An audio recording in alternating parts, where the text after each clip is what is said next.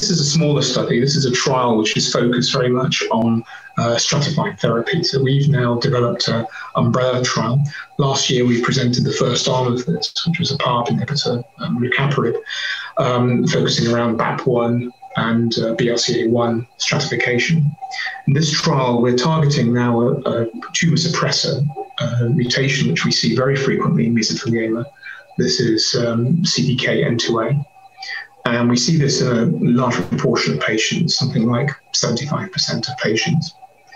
The aim of the study was really to test whether or not targeting CDK4/6 inhibition could suppress these tumors, either by shrinking them or stabilizing them.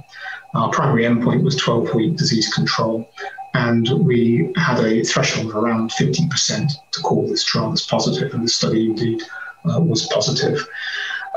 What this means, therefore, is that there are patients responding to abemaciclib. We don't know precisely why, because, of course, all patients were pre-selected with this particular abnormality.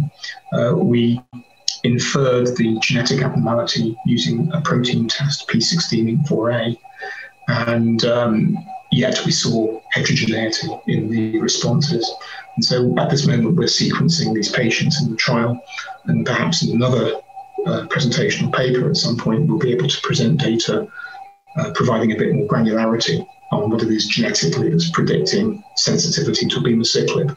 But certainly a very encouraging result. And again, further evidence that we can stratify patients with mesothelioma for personalized treatments.